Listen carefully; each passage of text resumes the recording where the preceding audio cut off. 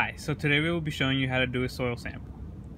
For today's example, we will be doing soil sample 1 right here, the droop line of a house.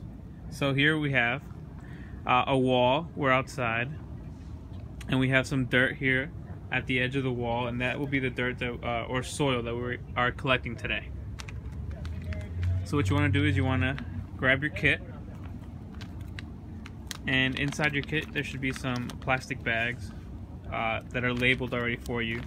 And for soil sample 1, it should have SO1 right here, and this number is the number of the house.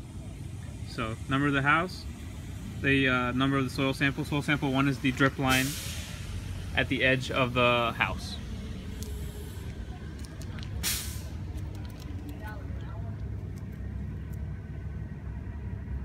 So here we're just scooping the dirt into the bag. There will be plastic, you could use a plastic spoon, or in your soil kit there will be a gloves that you can use as well.